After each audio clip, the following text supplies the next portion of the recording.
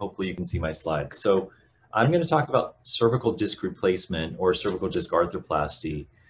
These are my disclosures, and this will not affect anything that I'm going to talk to you about today. But when we talk about cervical arthroplasty, this is a relatively new surgery that I think is actually something that people are very attracted to. And as a surgeon, we've been seeing very good results from this.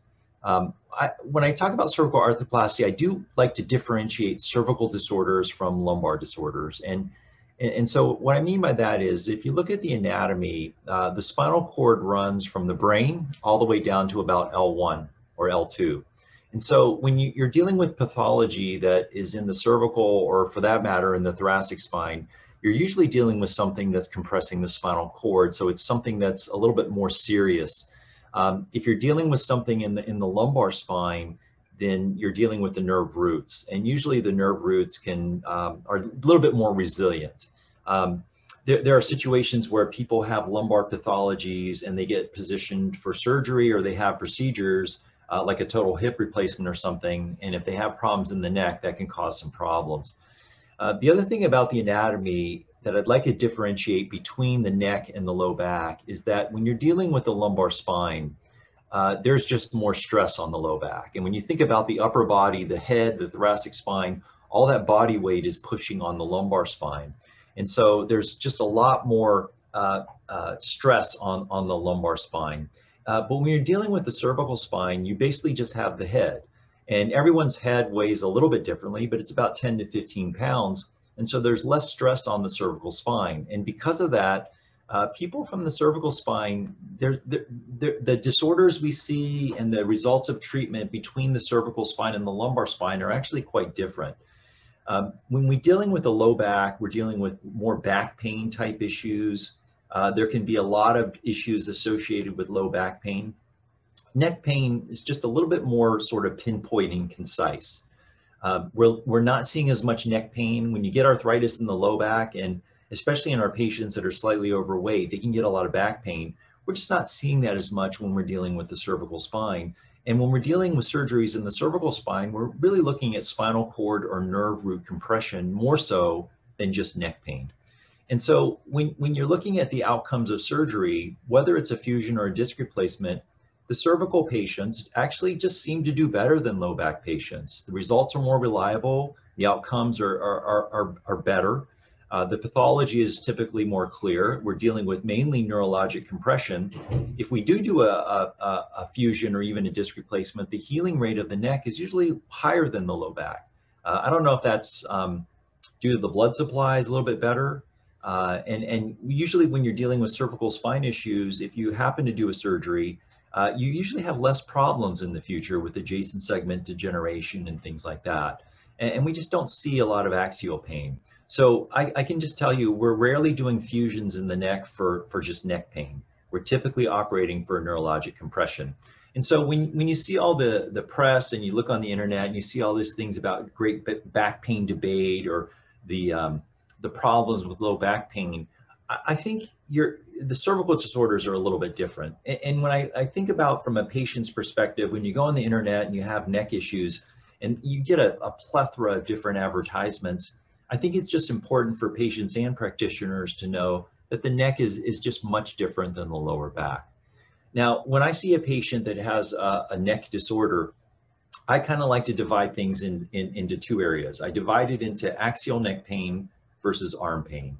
And obviously, when we're dealing with sort of neck pain, we're kind of dealing with arthritis, facet arthritis, a disc arthritis, a fracture or tumor, something that's really causing neck pain. But if you're dealing with mainly just arthritis, it's pretty rare that we'll just do fusions in the neck for neck pain.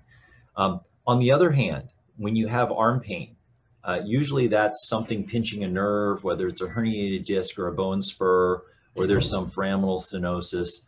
Usually you're dealing with neurological problems, and that's probably the main reason we're doing surgery as a spine surgeon. And for disc replacement, that's really the problem we're treating most. And so whereas when disc replacements were in the low back, you were dealing with neurologic issues and a lot of back pain, I can just tell you the perfect patient for a disc replacement is one that has primarily neurologic issues and doesn't have a lot of arthritis and doesn't have a lot of neck pain. And so when I see neck pain, I rarely recommend fusions. If they have so much arthritis and neck pain, they're probably not a good candidate for a disc replacement. And certainly if there's any instability there, the disc replacement is probably not indicated. The perfect patient for a disc replacement in the cervical spine is someone that you want to decompress them and you don't really need to stabilize them because there's any instability there, but because you're removing the disc and you're causing some iatrogenic instability, you're putting the disc replacement in there to stabilize the spine. Now, I always look at surgery as the last step. And so we always try patients with cervical disc herniations or foraminal stenosis. We try all the conservative treatments. And whether they decide whether or not they're going to have a disc replacement, obviously it's multifactorial. It has a lot to do with their symptomatology, what their limitations are, and just how they feel. For me, the best reason for doing a surgery and looking at cervical disc replacement is quality of life. And I think it's hard to define quality of life. I think that means something different for all of us.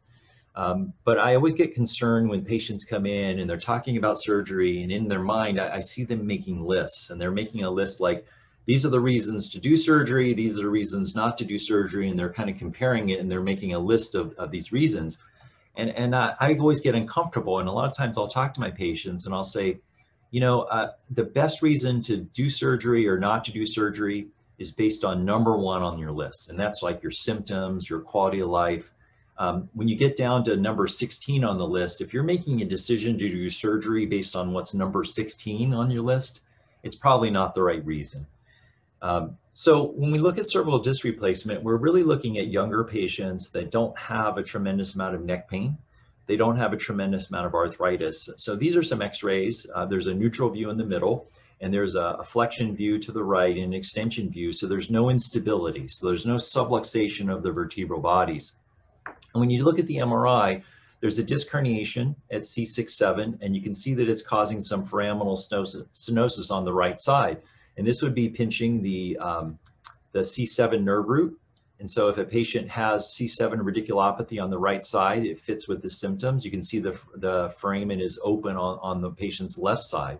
And so that would be a great patient. And this is actually someone that has pathology that's amenable to 3 different approaches. And one approach is to go for posteriorly. Now we can do what's called the foraminotomy, where we make a tiny incision. We can go in minimally invasively, and we can basically enlarge this opening of the foramen. The problem with going from the posterior aspect, even though it's a minimally invasive outpatient surgery, when the arthritis or the nerve compression is coming from anteriorly, we can't retract the spinal cord. So a lot of times when we go in posteriorly, we can just open up the foramen, which is the channel here.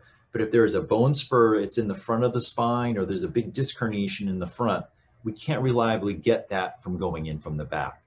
And so if they're not amenable to that, then we have to go anteriorly. And when we go anteriorly, we can see the disc, we can see the nerve, and we can address that pathology. But when we go in anteriorly and we do an anterior approach, we have to either do a cervical fusion or we have to do a disc replacement. Now, if we go in posteriorly, we can do a foraminotomy, and this is just sort of a cartoon rendition of a posterior foraminotomy. We can use a minimally invasive tube, make a very small incision, and we do this as an outpatient. We go in from the front, which the vast majority of the patients with disc herniations, the pathology is in the front. We have to do an anterior approach, and these are your 2 options. You could put in a disc replacement that preserves motion, or you can do a fusion, which unfortunately takes away that motion. And if you look at the studies, they both are equally as safe. The complication rates are very comparable between the 2. So there's not a clear-cut advantage of one versus the other. Now, if we look at a cervical fusion, you know, a lot of people say, well, fusion's bad, right? I don't want to do a fusion. I'm worried about doing a fusion. And I think a lot of patients are coming in and they're just so against a fusion. When you're looking at a fusion in the neck, actually, if you look at the studies, the outcomes are actually very high. Before disc replacement in the neck came along, if you ask any surgeon internationally, what is their most successful spine surgery that they do, it would probably be this surgery right here, a single level or a 2-level anterior cervical discectomy and fusion. The outcomes are very high. The reliability is very high. Patients do very well with this surgery. So it's a great procedure. The problem is that you're fusing it, so you lose that motion, and then we worry about getting adjacent segment problems. And adjacent segment problems are when you do a fusion and it's healed, but maybe it puts a little bit more stress at the level above, and maybe it puts a little bit more stress at the level below, and it can cause some breakdown and pathology at those levels. And we call that adjacent segment pathology. And there are studies looking at this, and this, you can sort of see a classic view of that. This patient has had an old cervical fusion here at this level, and they're starting to get some arthritis here and at the next level here. And so that's one of the reasons that we kind of are looking towards arthroplasty, because if we look at the studies, if we put in a disc replacement and we can try and preserve motion, we're basically not putting as much stress at the adjacent segments, and potentially we may prevent against these adjacent segment pathology from occurring. Now, there are a number of devices that are available, and I'm not here to promote any one device, but I can tell you that the outcomes are very similar between all the different devices. Now, this is a very busy slide, but what I'm trying to tell you is that when we look at the FDA studies, looking at the FDA approval of cervical disc replacement, there are a lot of things that these patients are very well defined. And so these are usually younger patients. They don't have cervical instability. They don't have tremendous arthritis in the facet joints. So if you preserve motion, the facet joints aren't still causing pain. And we really look at the adjacent segments. If the affected level has lost more than half of its disc height compared to the next level, meaning it's so arthritic that it's barely moving or it's collapsed down, then it's probably not a good candidate for doing a cervical disc replacement, and they're probably better off with a fusion. Now, if you look at the rate of primary and revision cervical disc replacement, it's becoming very, very popular. And when you look at a cost perspective, because you're not doing a fusion, the overall cost to society is actually less if you do a disc replacement rather than a fusion. And that's probably because when you're doing a disc replacement, we're not seeing as many subsequent surgeries. We're not seeing as much adjacent segment pathology requiring more surgery down the line. And obviously, when you do a fusion, if the fusion doesn't heal, that can cause problems. Well, when you do a disc replacement, there's no fusion to heal. So you eliminate all those potential problems from a cervical fusion. And so if you look at the data and sort of summarize it all, if you're looking at single level disc replacement, it's at least as safe as doing a fusion. And there might be some benefits because we're seeing less subsequent surgery or future surgery and less problems at the adjacent segment. If you look at the data looking at multi-level, meaning more than one level, like 2 or 3 levels, we're still seeing that there might be some advantages with the disc replacement over the fusion. And I would argue that this might be even more important, because if you have a patient who's having a multi-level fusion versus a multi-level disc replacement, as long as it's properly indicated, it might be better to go with the disc replacement, because otherwise you're fusing a good chunk of their spine and they're probably losing a great deal of motion of their spine. And then there are a lot of hybrids, and hybrids are fusion with disc arthroplasty. And these are various forms. And some of these pictures, they just seem kind of crazy, but at least the early studies show that you can even consider doing hybrids and the results are pretty reasonable. Now this is a great example of a patient that is, I think, a good candidate for a disc replacement. There is some arthritis of the discs. He's got a left-sided C7 radiculopathy. So at C6-7 here, there's a left-sided disc herniation. And you can see that arthritis is not so severe at this level. In fact, it's probably more narrow at the level above. And so if you did a fusion here at C6-7 addressing this pathology, you're looking at the adjacent segment and you're saying, well, that adjacent segment is already arthritic. And if I put a fusion next to it, is it more likely to break down? And so this is actually, I think, a great candidate for doing this surgery. And I think I just did this surgery maybe a few weeks ago. A young patient, they had motion already on flexion extension views. And again, not a lot of neck pain. It was mainly just a pinched nerve. The pinched nerve fit with the pinching of the left-sided C7 nerve root. And these are just some post-op x-rays showing the disc replacement in place, and he's actually doing quite well. This is another patient, very young patient, a patient that has 3-level pathology. So there's a disc herniation here at C4-5, C5-6, and C6-7. When you look at the x-rays, there's still good motion here at C4-5 and C6-7. The problem is that there's a lot of arthritis here at this lower segment at C6-7, and you can see there's a bone spur here, and there's not as much motion at that segment. So in this case, this is probably not a great candidate for a disc replacement, but to address these levels here, these are probably excellent candidates for disc replacement. And so this is a post-op view where we actually did a 2-level disc replacement at the 2 levels above, where it wasn't so severely arthritic, and we did a fusion at the level below. What I can say is that probably because a lot of patients are looking for this, they're probably asking for disc replacement. And I think one of the problems is extending the indications, meaning you still want to make sure you have the right patient, they have the right amount of arthritis, they're not too ankylosed, they're still moving. You want to make sure they have the appropriate candidates. I've had to revise a number of these. I can tell you that here's a disc replacement that failed. I think they removed a little bit too much bone. This is probably not a great candidate for a disc replacement. Here's a patient where they didn't want to remove enough bone, but they still had ongoing pathology, and they just, because they didn't want to remove too much bone to allow the disc replacement not to subside, they probably did not do a good enough decompression. Here's a patient where they left some bone, and we had to revise this one.